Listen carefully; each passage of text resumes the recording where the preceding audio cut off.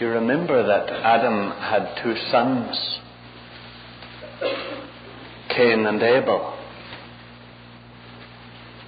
And then do you remember what happened when they grew up?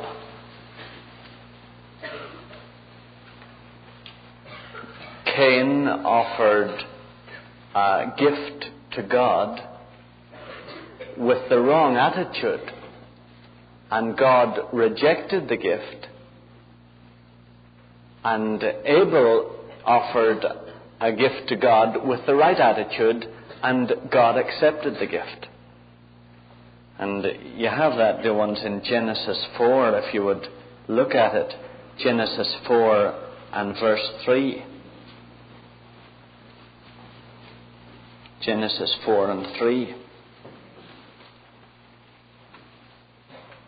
In the course of time, Cain brought to the Lord an offering of the fruit of the ground, and Abel brought of the firstlings of his flock and of their fat portions. And the Lord had regard for Abel and his offering, but for Cain and his offering he had no regard.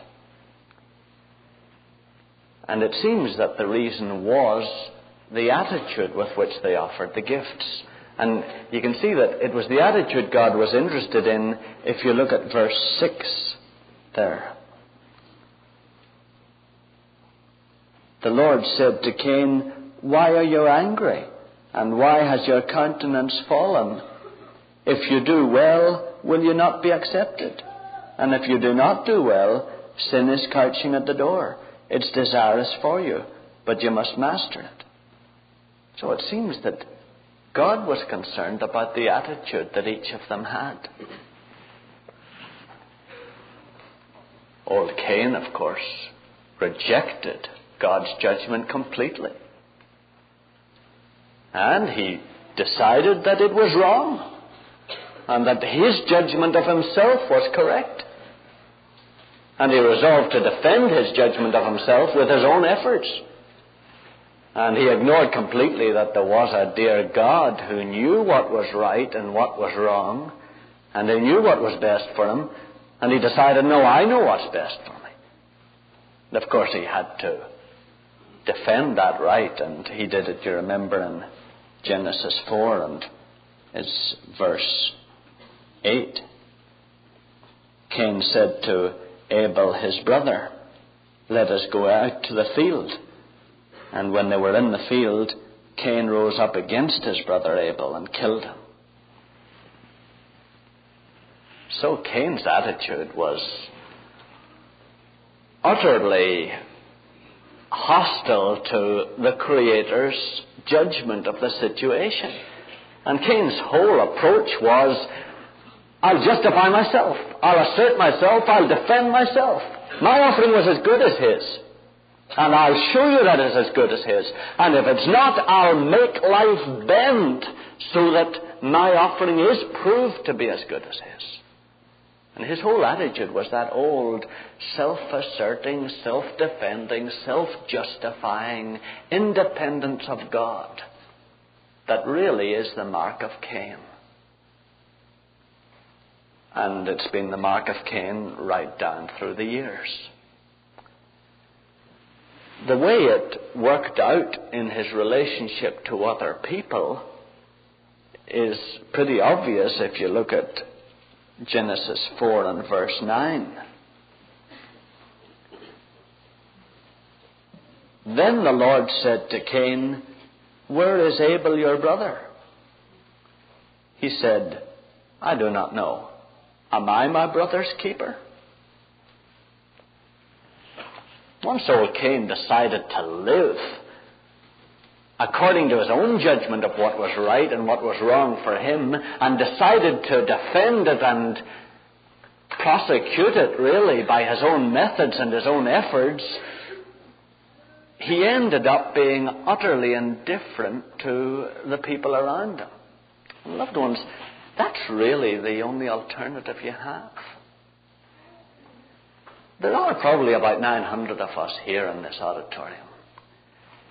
Either God knows what He has in mind for all our lives, and we operate according to that, and therefore end up living in harmony with each other, or each one of the 900 of us decide what is right for us, in which case, which one of us can so manipulate all the rest of us that none of us are hurt, and yet we get our own way?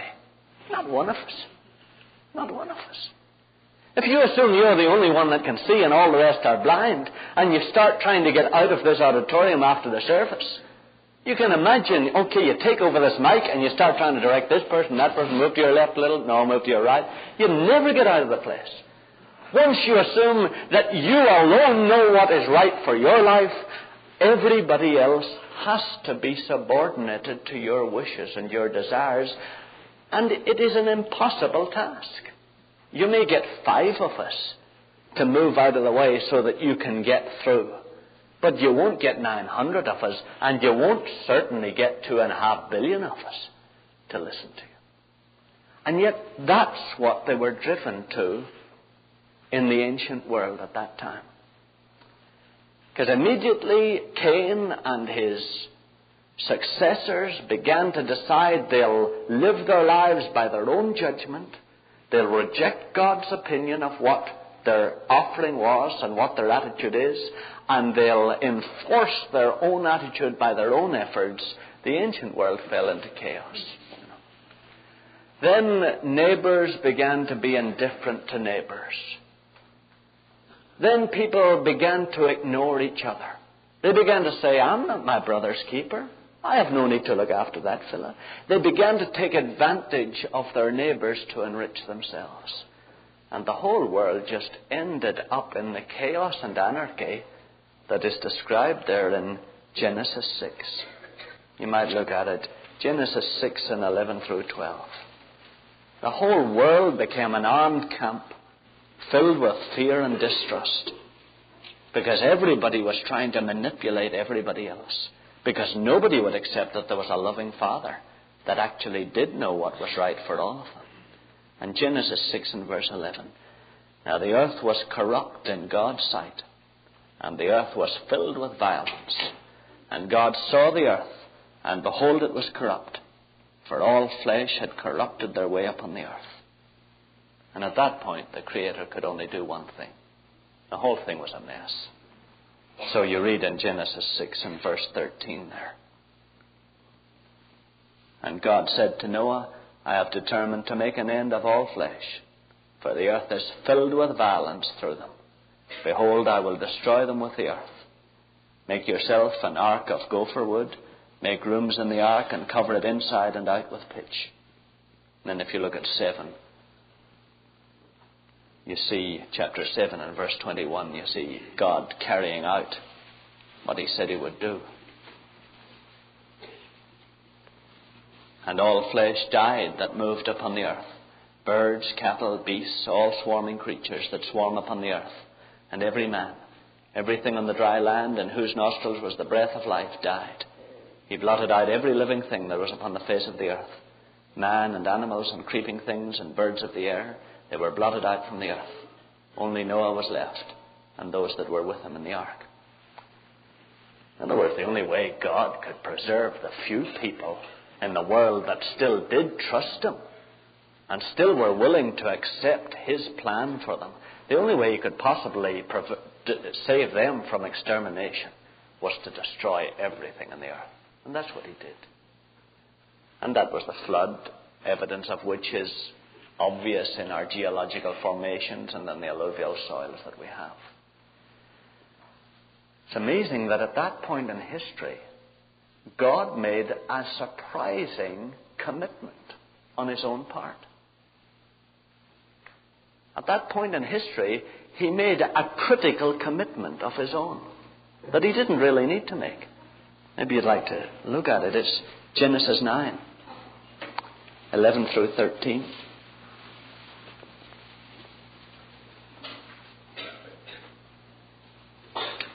I establish my covenant with you, He said to Noah, that never again shall all flesh be cut off by the waters of a flood, and never again shall there be a flood to destroy the earth.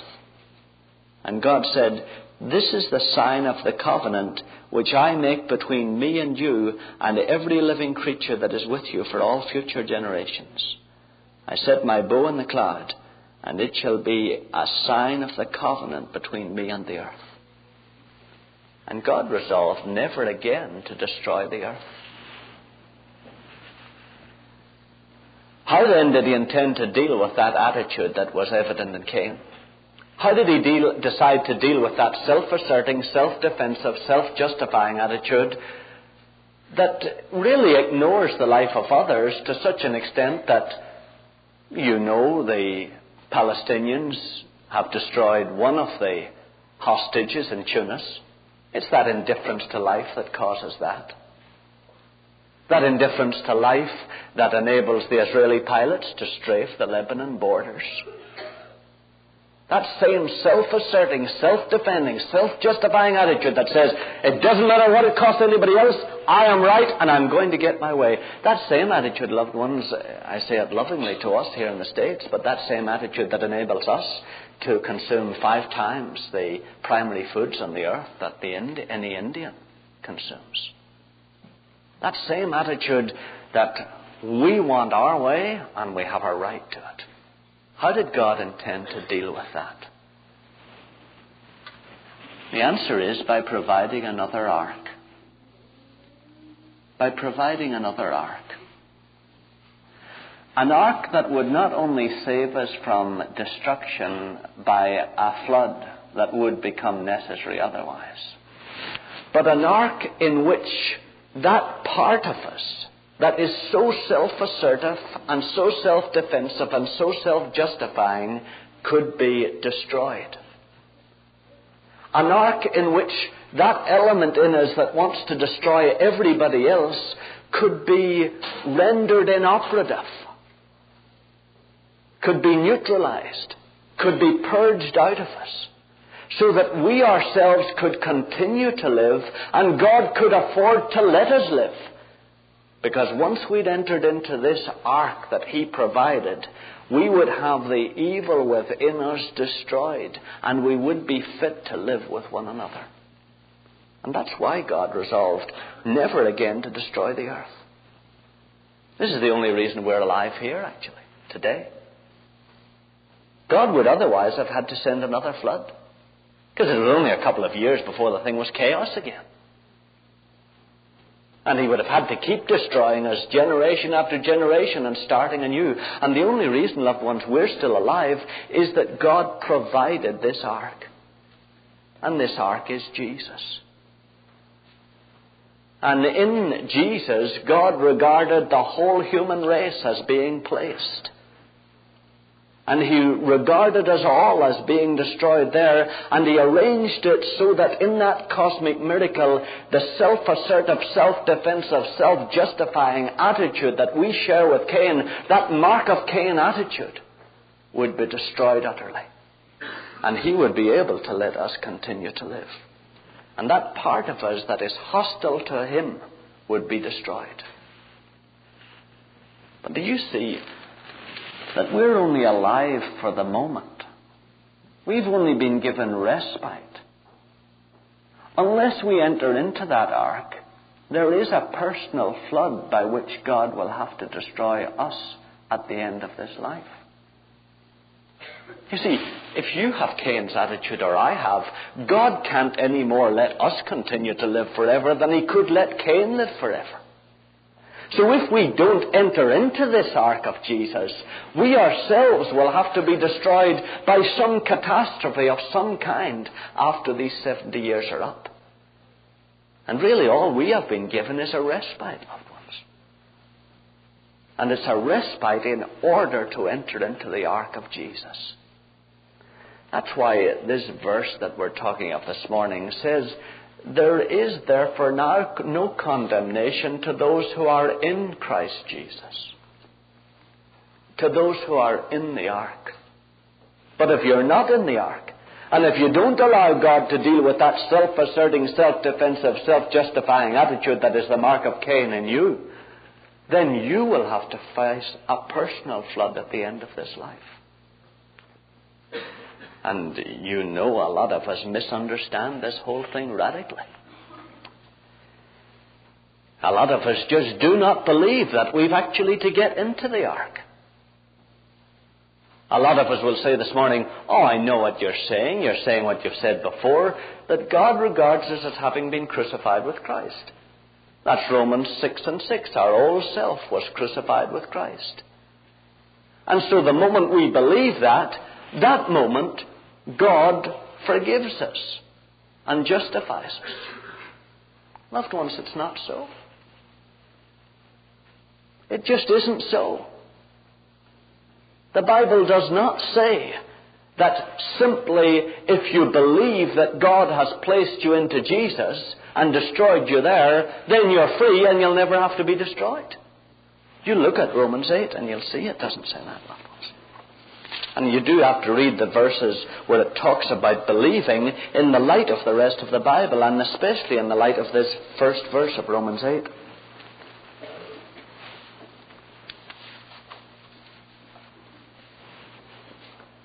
It's page 982.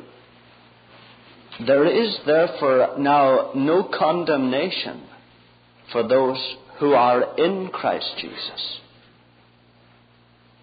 Not for those who believe in Christ Jesus. You see, some of us this morning will say, yeah, but take my word for it. I mean, it really means that. It doesn't say that, but it really means it. It really means there's therefore now no condemnation for those who believe in Christ Jesus. But, loved ones, it is not as easy as that. It is not a matter of simply believing that God has put you into Jesus and destroyed you there, therefore you don't have to face destruction at the end of this life. The Bible says that you have to be in Christ Jesus, actually in Him. Not just believing that if you got into Him, you wouldn't be destroyed. But that you actually have to be in Him. Do you see that most of us have been brought up on a kind of easy believism? We've been encouraged to think that all you have to do is believe that God has placed you in Jesus, and if you believe that, that's it. God can't destroy you. He won't want to destroy you. But it's not a matter of simply believing that that is so. It's a matter of actually being in the ark. Too many of us tend to say, what a lovely idea. That we've been crucified with Christ. That's a beautiful metaphor. Really, I can see it. Yeah, we've been crucified with Christ. It's a beautiful thought, isn't it?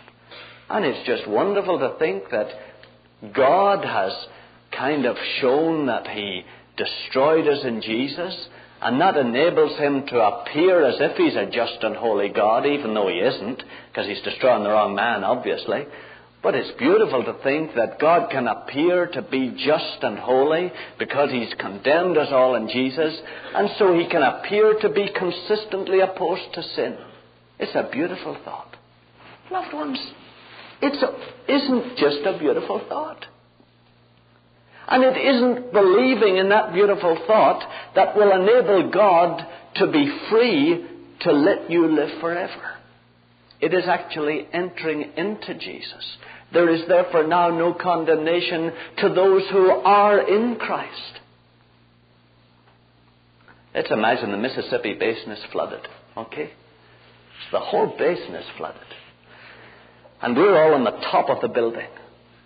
And you're wishing you were on the IDS tower, but we're on the top of this one. And there's a massive kind of ark boat that has drawn up beside us.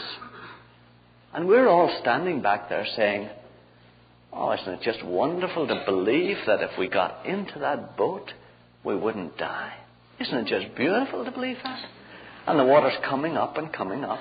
And we're saying, isn't it just beautiful? And it is just beautiful to think that if we got into that ark, we would be delivered. We would be saved. And then the water's there and we're still saved. Do you see, loved ones, that it's not enough just to believe that if you got into the ark you'd be saved. You have to actually get into the ark. You have to actually get into Jesus. You will not be delivered from destruction just by believing that if you got in. All the believing in the world will not save us. Some of us, of course, think, think God has withdrawn the whole idea of ever destroying us anyway? Do you not think now that Jesus has died, there are no signs that this world is under condemnation? Loved ones, the world is full of those signs. The earthquakes, the cancer, the tidal waves, the famines, the droughts. All those are signs that this world is dying. You get that, just clearly stated. It's Romans 8 and verse 20. Romans 8 and 20. God has given us gracious signs that the rain is beginning to fall, if we would only look at them. Romans 8 and 20. For the creation was subjected to futility, not of its own will, but by the will of him who subjected it in hope. Hoping, you see, that by these signs we would see that we were under condemnation. Because the creation itself will be set free from its bondage to decay and obtain the glorious liberty of the children of God. We know that the whole creation has been groaning in travail together until now. There are signs everywhere we look that we are under condemnation as a world. You may say, but are there signs that we are not in the ark? Well, there's a clear sign that God shows us if you want to look at it, and it would have to be applied individually to each of us. It's 1 John 3 and verse 19.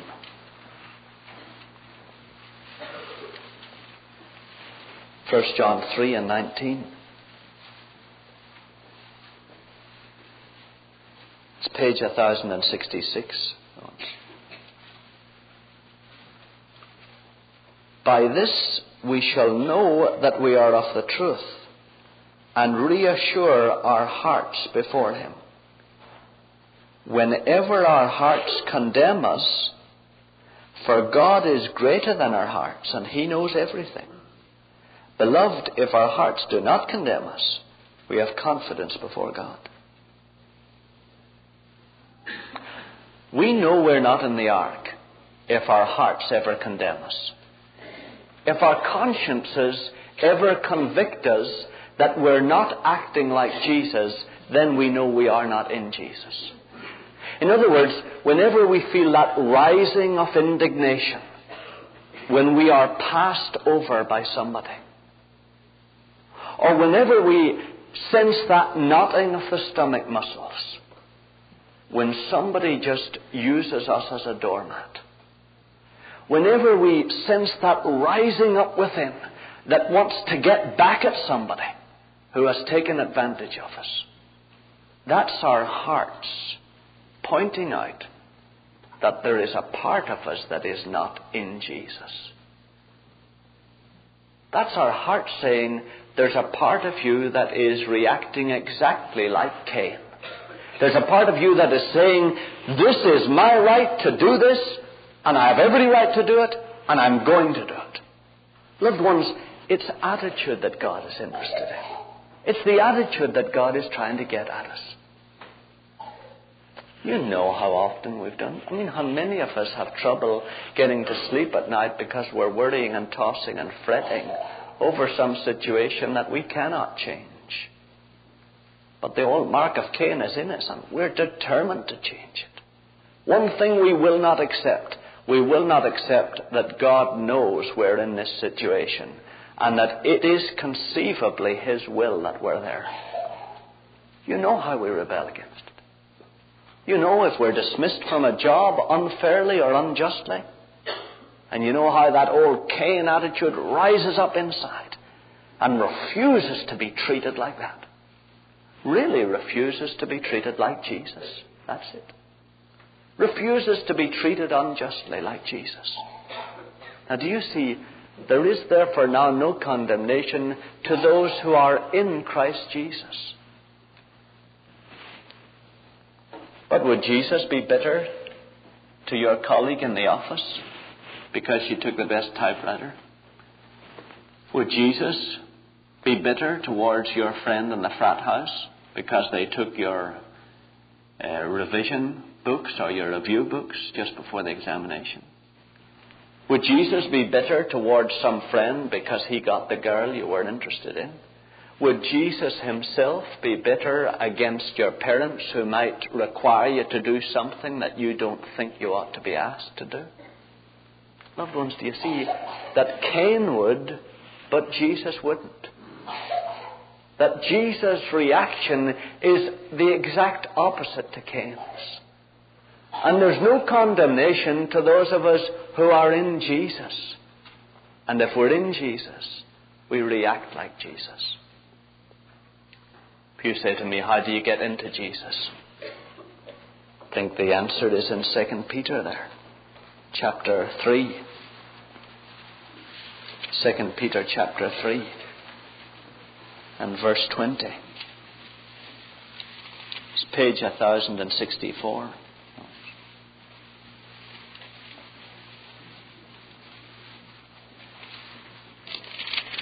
I think I'll go with 1 Peter. The Revised Standard Version doesn't differ that much. 1 Peter 3 and 20.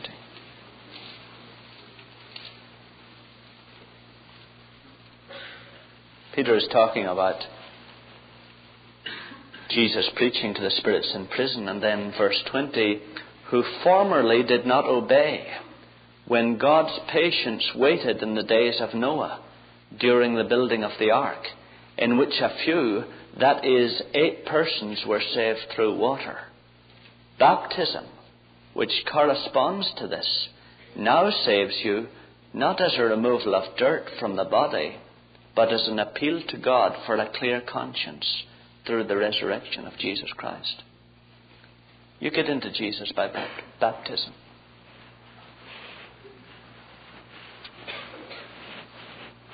By sprinkling, or by pouring on, or by immersing, that's not the point. Baptism into Jesus is deeper than a physical experience. Doesn't matter whether you're immersed or whether you're sprinkled or whatever. No physical experience will cause you to be able to enter into Jesus. The heart of the Greek word baptizo is to be utterly immersed, to be deeply sunk completely into something or someone. And the only way to enter into Jesus is to be immersed completely by Jesus, to be absolutely surrounded by Jesus. And you remember the only way to do that. I'll just quote the verses because you know them so well. Do you not know that those of you who have been baptized into Christ Jesus have been baptized into his death? You were buried therefore with him by baptism into death, so that as Christ was raised from the dead by the glory of the Father, you too might walk in newness of life. The only way really to enter into the ark of Jesus is to be willing to be baptized into his death. You see his attitude on the cross. Cain utterly rejected God's judgment. Jesus accepted God's judgment. Whatever you want me to face, Lord, that I will face. So the car has a flat. Lord, thank you. You have allowed that to come to me. Not the old mark of Cain and the knotting of the stomach muscles, but the Spirit of Jesus saying, Lord, thank you. This is your judgment as the best thing for me at this moment. He accepted God's judgment. He accepted God's timing. Not Cain's attitude. No, this isn't right. You're not being fair to me. This isn't the thing you should do at this moment. But Jesus' attitude, Lord, 35 years of age, but this is good. This is your time for me. I accept it. He looked always to God's power and not to his own. Presumably he had enough power latent in himself to destroy all the people around the cross. But he said, Lord, you use your power. I'm not going to use mine to get my own way. You use yours. And right down the line, dear ones, Jesus on the cross expresses the attitude that is absolutely opposite to Cain's. And being baptized into Jesus' death means coming into that ourselves. So, I'd ask you about the people that you think have treated you unjustly. Or the people that are ignoring you at the moment? Or the people that seem to be using you as a doormat? Or the person who has been promoted ahead of you at work? Or the dear one with whom you live, who you feel treats you unfairly? Do you see that being in the ark of Jesus is being willing to respond as Jesus responded to those situations? Now, are you bigger than the Son of God? Are you more important than the Son of the Maker of the universe? Are you such a great person that you have to take the law into your own hands like Cain and have your way? Is there one of us here who hasn't experienced a fight at home that cannot be traced back to us feeling it's our right to say this and it's our right to do this? Is there one of us who hasn't had a disagreement with the one we love or someone very close to us who cannot trace it back to the mark of Cain? It's our right to have our way, and we're going to have it. And loved ones, do you see the heart of the wrong in that is you're ignoring that God made you and He knows what you're facing. It's ignoring completely that your Father knows what you're facing. And He has already worked out a way of deliverance for you. It's you ignoring Him, taking the law into your own hands and saying, Lord, I'm going to save myself from this tough situation. Loved ones, that's what leads us into all sin. You know, it's the attitude that leads us all into all sin. When do you take advantage of the exam papers that are available in the frat house even though you know it's wrong? Because you feel, I have to get these exams.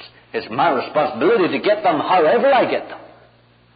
And I couldn't even tolerate the idea of missing them. What if God wanted you to miss them? What if He has another plan for your life? You know how it gets hold of us when we see the car that we want or the piece of furniture that we want for the house or the apartment. And we determine with that mark of Cain inside us, we want it and we're going to get it and we have the right to have it. Loved ones, do you see that at that moment there's a dear figure that is bent lovingly over you with his arms right underneath you and he's saying, look, trust me. I know what your house is going to be like in 10 years' time. I know what that car is going to be like in 10 years' time. And I'm going to have to provide another one for you. Trust me. Just lean back into me. And lean into my Son Jesus. And have the same attitude to life and to things that happen to you as He has. Enter into the ark of Jesus. The moment you do, loved ones, the Holy Spirit fills you with the love of God and with a deep peace and a joy that no amount of possessions or achievements can make up for. But there is no condemnation for those who are in Christ Jesus. And if you're in Christ Jesus, you react like Christ. Now, if you're sitting there and thinking, well, some of the things you hit on, I do not react rightly. Okay, loved ones, deal with God about it this morning. Don't fiddle around. Don't put it off. Don't let Satan condemn you and say to you, you're hopeless, you have no chance, you're not in the ark, you're lost. Get into the ark, you know. Don't stand back there. That's foolish. It's not realistic when the ark is available to stand back and saying, oh, I'm not in the ark, I'm not in the ark. I'll lie to it. Well, no. You get into the ark. That's sense. So really, loved ones, if you go out, you know, with condemnation in your heart this morning, it's just your own fault. Jesus is here. And God has already placed you in Jesus. And what He's saying to you is, are you willing to stay in my Son Jesus? Or do you want to get out and endure that mark of Cain and be a fugitive throughout the earth? And really the choice is ours. You know. I think all of us here, each one of us is facing it on different issues. So I'm saying to you, will you face it on your particular issue? You know, that mum that just is determined to make those kids do it exactly the way I want it. And that dear dad who is just struggling in this job market and afraid for his own life and for his very existence, and the old Cain Mark is coming up and saying, I'll have to start threshing around to get a job for myself, would you enter into Jesus and say, Lord, this is your timing and you're in charge of me, even in the midst of this chaotic situation, and I rest in you. Loved ones, if you do, you'll find that the life of the Holy Spirit begins to give you life, begins to bring you peace. Big thing is, it puts you into reality, because that's reality. We have a loving Father who does take care of us, and He takes care of you. Let's pray.